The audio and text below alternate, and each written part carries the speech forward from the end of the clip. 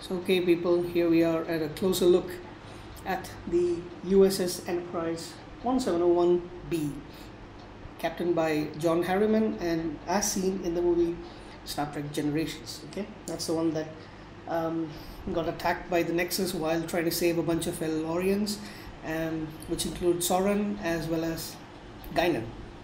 And of course that's a ship on which everyone presumed that Captain Kirk died, oh sorry, Admiral Kirk died, but it was actually taken into the Nexus. So the NCC-1701-B Excelsior class, it's basically a refit of the USS Excelsior, captained by Hikaru Sulu. And I'll just take this off for a bit. This part that kind of looks more like it's a boat or a yacht, this is different from the Excelsior, but it basically is the Excelsior class. So just a refit of the Excelsior class, and that is the USS Enterprise B. Okay, here's the view from the side.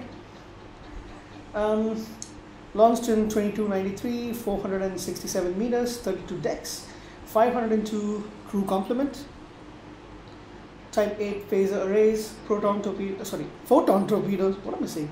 Photon torpedo launchers, captained by John Harriman, seen only in the movie Generations. Just checking, see if there's any other point. Was engulfed by the fiery tendrils of energy emanating from the Nexus. They were so powerful that they ripped straight through the ship's shields and almost tore the Enterprise B apart. Yep. The thing that I have a problem with this particular ship is that it looks beautiful on screen. I've seen some really good photo shots of it. I mean, not photo shots, but some really good images of it as well. But each of the models that I've seen of this particular ship, it doesn't do justice at all.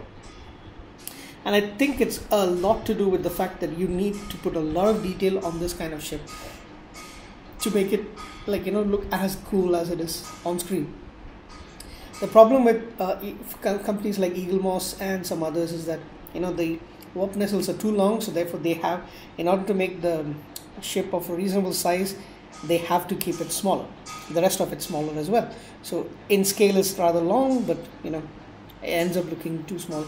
There's hardly any detailing on it. That looks, yeah.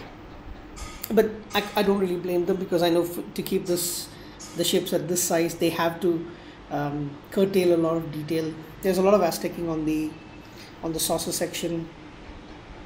Here's a look from the side. Yeah, so that's pretty much it. What else?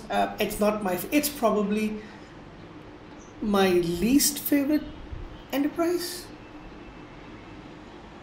Yeah, probably, yeah.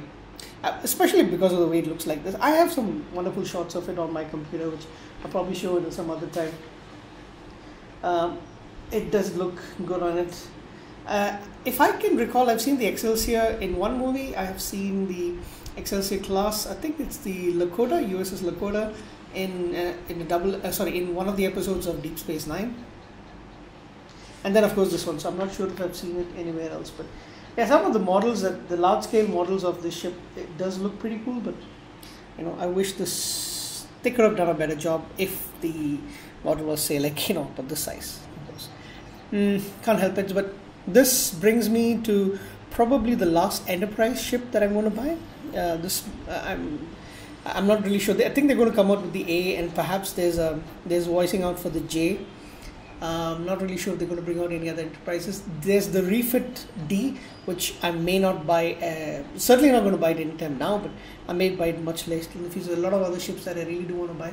But as far as I'm concerned, my USS Enterprises that we normally see on screen in the in the original timeline is complete. So I will do another video of all the Enterprises together. So that's it, guys. Take care. Bye.